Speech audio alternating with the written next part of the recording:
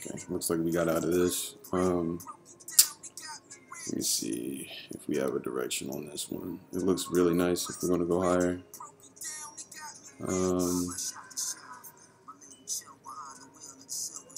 It's a hard one. I'm not 100% sure, but what we can do,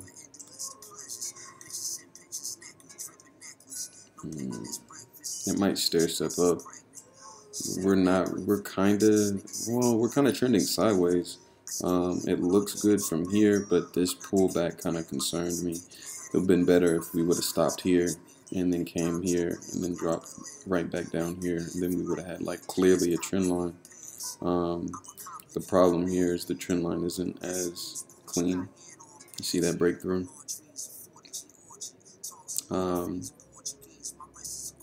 Yeah, so not 100% sure. If I were to take this and have like a proper stop loss and everything, it's just not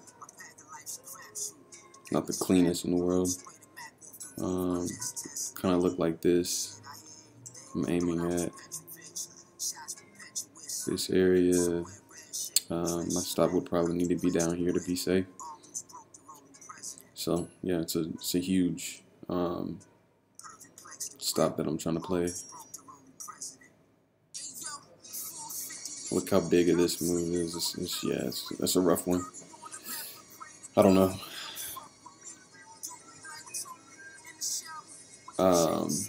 And then the weekly, this tells us more of a story. Look how big these candles have been lately.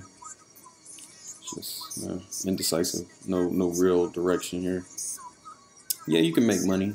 I can make money in and out quick, and kind of really get lucky that it doesn't go down past this. So if I had it shaped up, something like that, that's a normal position. But the fact that there's been like a ton of volatility in this pair, probably not going to do it. I hope that makes sense. If it doesn't make sense, please go into the comments and let me know.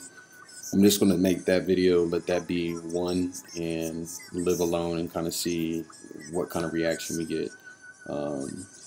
Because I want to make sure that I'm addressing the issues and the concerns that you guys might have.